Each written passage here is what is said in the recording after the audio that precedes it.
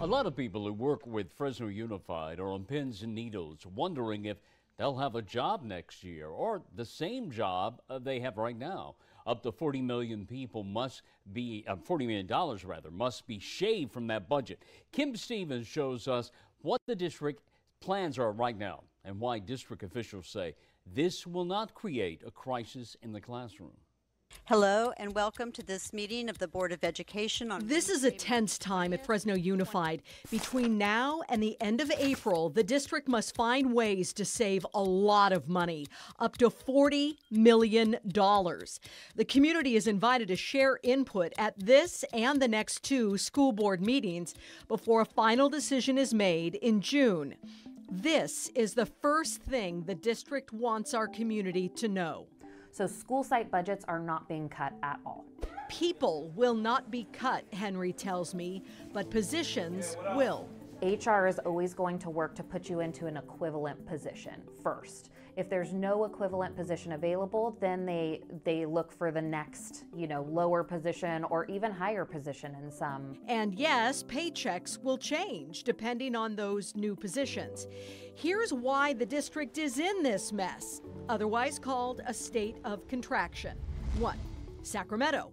It's unknown how much money the district will receive from our state government, which is said to be in a budget deficit. 2. The deal the district recently made with the Fresno Teachers Association to increase pay and benefits. And this isn't a point of blame, but we knew when we made our deal with FTA in the fall that would necessitate about $30 to $40 million of cuts. And that's not a point of blame, like I said, that's what we went into it knowing. 3. Average daily attendance is down. I think people across the nation are dealing with lower attendance after the pandemic. It was ingrained in us that if you even have a sniffle, don't send your kid to school. That's not the reality of where we are anymore, thank God. And so in all reality, you should be sending your child to school. Schools get money from the state for every child sitting in a desk. The more open desks, the less money from the state. And that ties to reason number 4, lower enrollment by over 1,000 students who Henry says either moved to a different district, are homeschooled, or moved out of Fresno. So each department is asked to shave from their budget. We understand the district is currently going through a process of cutting budgets. However, we also realize that in the past 2 years, there have been many positions upgraded. To that, Henry says, departments are being asked to cut at least 7% of their budget for the next year, all departments. And again, that goes to that top-heavy idea, right? To keep the cuts as far away from the classroom as possible. But some of the cuts will directly affect the classroom in that each year, 75 teachers on special assignment, called TSAs, will return back to the classroom instead of working on projects or curriculum. The ask today is for the board to reconsider putting the already few experts we have in the special education and autism field back into the classroom, as it will leave students and teachers with extensive needs without support. Other projected cuts could come from classified personnel, office and support staff, teachers' aides, who would be bumped into other positions. In LA or some of these other large school districts, they're now facing real layoffs. They're not just talking about moving people around. They're talking about people losing their jobs, losing their livelihoods.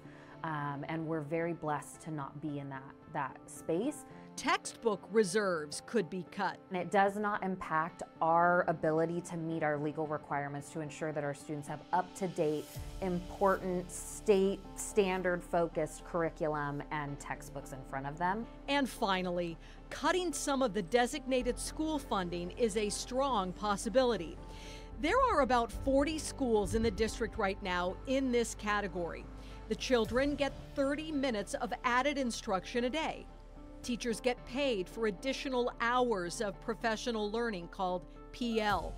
The district says over the last 10 years, this does not appear to be showing a return on the investment. We have heard clearly from our teachers, and we're listening, that in this last bargaining cycle, they were very clear that they did not want additional PL. professional learning. They wanted to cut professional learning altogether. So it is suggested this be phased out over the next few years. Nothing is set except this one thing. Nothing will be cut from our school site budgets. In Fresno, We are adjourning to closed session. Kim Stevens, Fox 26 News. Again, here's the timeline. Between now and the end of April, each department will be looking at areas to cut. May is when the governor revises the state budget so the school district knows how much money it will be getting. Then the final decision will come at the June school board meeting. Hi, I'm Monty Torres with Fox 26 News on YouTube. Thank you for checking out our YouTube channel, where we have loads of great content for you to choose from. And while you're here, why not click on the subscribe button right here? That way you can stay in touch with all the latest breaking news, everything news related within the Central Valley. And thank you for watching.